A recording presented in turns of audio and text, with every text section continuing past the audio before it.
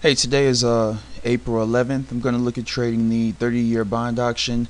Yesterday we had the 10-year bond auction, which was a complete disaster. It filled us and then went in the exact opposite direction. And I'm going to be testing this out again today. I have my new recording software set up, so hopefully this is going to be able to upload to YouTube okay, because my previous one wasn't able to. Anyway, I'm going to be setting this up a little bit different. Let me show you guys here. I'm going to be using a 5-point stop, 5-point take profit, and for my strategy, I'm going to be using a basically once we get 2 points in profit, it's going to move the stop to break even plus 1.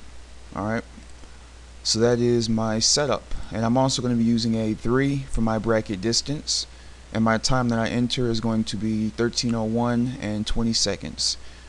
So we have about 11 minutes to go here. Let me bring this back up. Alright, I'll be back with you guys shortly. We'll see how this one does. Alright, we're now 20 seconds out. Again, we're testing the 30-year bond auction here to see if it's worth continuing to trade in the future. About 5 seconds my brackets will be entered. Here we go. Order pending.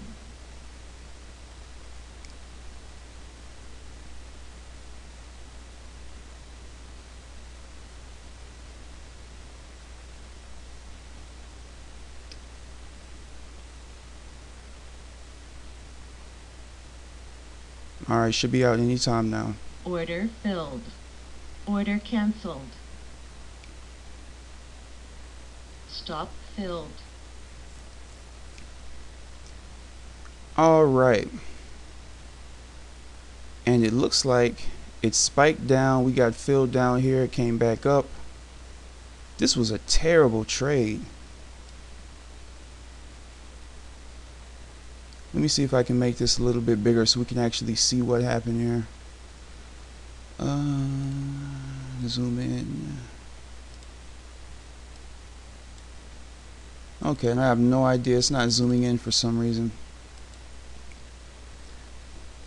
Alright, well anyway, basically what happened was we used a 3, so we would have got in, let me see, around here would have been the point the bracket would have started.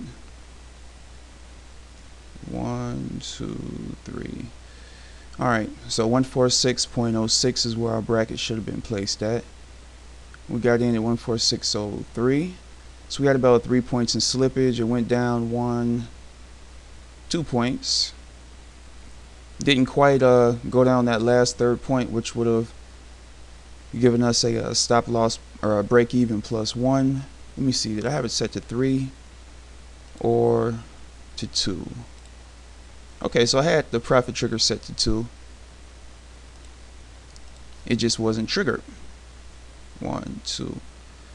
Alright, so if this would have actually did what it was supposed to, once it hit 2 points in profit, my stop would have moved up or moved down in this situation, and I would have been taken out right there for a 1 or for a plus 1 on this trade, but that didn't happen. And it looks like I was taken out. Let me see here. I got filled here. See if there was any slippage on the backside. Alright, no slippage on the back end. We got out at exactly 146.08. And this was, as I said a second ago, just a very sloppy trade. You know, there was no continuation of this. In the past, I've seen it do much better.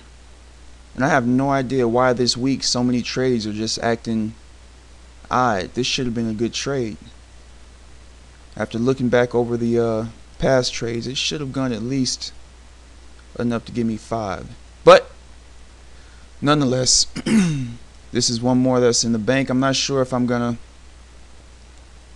trade this anymore in the future, or I might start testing it on a demo now that we've actually seen how it does on the live account. The 10-year didn't do well, the 30-year didn't do well, so you guys can judge for yourself whether or not you want to continue trading it.